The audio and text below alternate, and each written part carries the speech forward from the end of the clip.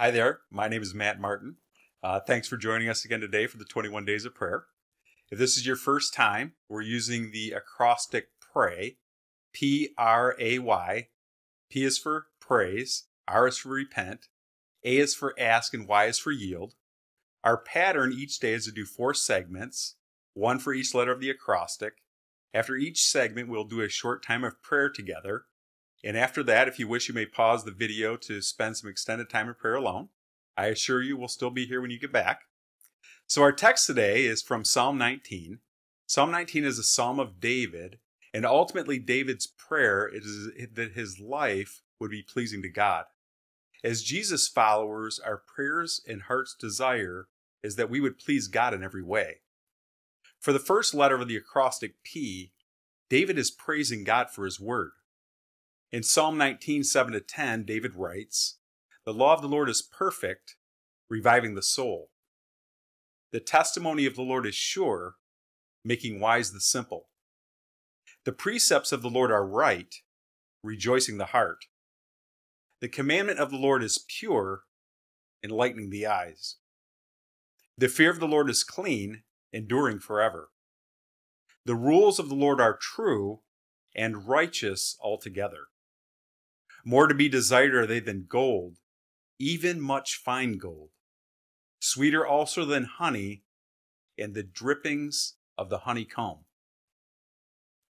God's law is the reflection of his perfection. David is praising God for his teachings, rules, laws, commands, and their incredible benefits. They are perfect, trusted, right, and fair. They give us strength, wisdom, and happiness. They are more valuable than gold and sweeter than honey. We live in a world that is increasingly imperfect, unsure, wrong, impure, unclean, untrue. God's word is an incredible, beneficial gift to his people. Like David, we should start each day praising God for giving us his word and showing our appreciation to God by spending time in it each day. Then we can add the value of gold and the sweetness of honey to our lives so that we can become a reflection of God's perfection. Let's pray. Father, we praise you for your eternal, powerful, perfect word. Thank you for the structure and goodness and value that it gives to us, your people. Father, help us encourage each other in your truth. Thank you for your words that are trustworthy. In Jesus' name, amen. For the second letter in our acrostic R, the repent is, Lord, help us to see and turn from our mistakes. In verses 11 and 12, David says, "Moreover, by them is your servant warned. In keeping them there is a great reward. Who can discern his errors? Declare me innocent from hidden faults."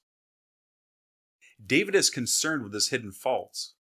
He recognizes God's law is the only benchmark to truly judge ourselves, because our humanity is incapable of genuine virtue. David is repenting of sin he is unaware of. We all have sin that we are unaware of. We all have blind spots. David's confession is that without God's word, we cannot discern our own hidden errors. He realizes his personal moral compass is inadequate to warn him and protect him from his hidden faults. The Bible uses many analogies describing how it exposes our sinfulness. It's a lamp, a light, a mirror, a purifying furnace, and a refining fire, and many other analogies. But only God's law has the purity and power to expose our hidden faults. Our fetishes, our sins, our darknesses, all the hidden crumbs under our moral couch cushions. James writes, when you look into God's perfect law that sets people free, pay attention to it. If you do what it says, you will have God's blessing. Never just listen to his teaching and forget what you hear. The question is, like David, Do we want to be free?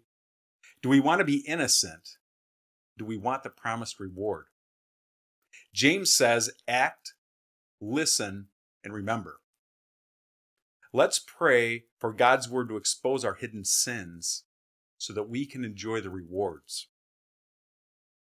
Father, like David prayed, please protect us from hidden faults. We live in a culture that offers more access to secret sin than at any other time in human history. Father, where sin is abundant, your grace is more abundant. Please give us grace in the amount necessary to protect us from doing what we know to be wrong. Amen. For the third letter of our acrostic A, David's ask is for protection from presumptuous sin. In verse 13, he writes, "Keep back your servant also from presumptuous sin. Let them not have dominion over me. Then I shall be blameless and innocent of great transgression." Presumptuous sins are deliberate sins. They are more akin to premeditated murder than manslaughter and carry much heavier penalties in our lives. Willful sin says, we answer to no one but ourselves. The sad commentary is when David sinned with Bathsheba, he was deliberate, intentional, and presumptuous. David's servant tried to warn him, and David's answer, "Bring her to me," said, "I'm king, and I answer to no one." What a tragic mistake for a godly man to prophesy of his own fate. David allowed presumptuous sin in his life and became guilty of a great and horrific transgression. He sinned against Bathsheba, Uriah, his family, his country, and most importantly, against his God. What a tragedy.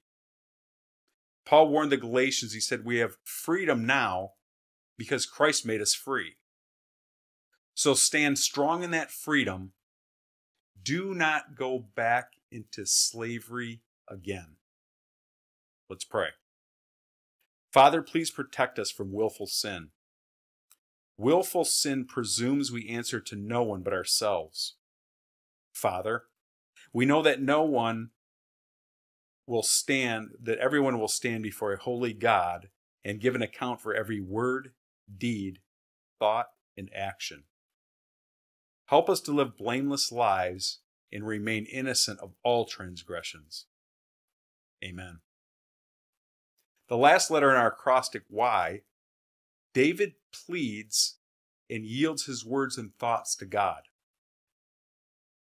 In verse 14, he says, "Let the words of my mouth and the meditations of my heart be pleasing to you and acceptable in your sight, O Lord, my rock and my redeemer." David's objective in Psalm 19 is that his life would wholly reflect God's holiness and attributes in the same way God's creation and God's law reflect God's holiness and attributes. David wants his life to be wholly pleasing to God. He wants his life to be a reflection of God's protection. Let's pray. Thank you, Father, that with divine help we can be pure and free from sin. Not sinless, but not under sin's dominance and control. Father, like Paul prayed for the Colossians, may we be filled with the knowledge of your will and all spiritual wisdom and understanding, so we may walk in a manner that's worthy of the Lord, fully pleasing to him, bearing fruit in every good work, and increasing in the knowledge of you. Thank you for your word. In Jesus' mighty name we pray. Amen. There is nothing more refreshing than freedom from the control of sin and living a life that pleases the Lord. May God's word continue to refresh you today as you enjoy the sweetness of blameless living. As we close here, a couple of friendly reminders. Remember to participate in the 21 days of prayer. If you've missed some, you can go back. The videos are posted on YouTube. Also, please join us again Sunday night at 5 p.m. for prayer. We had a great time this past Sunday. Love to have you back. And other than that, I hope you have an amazing day.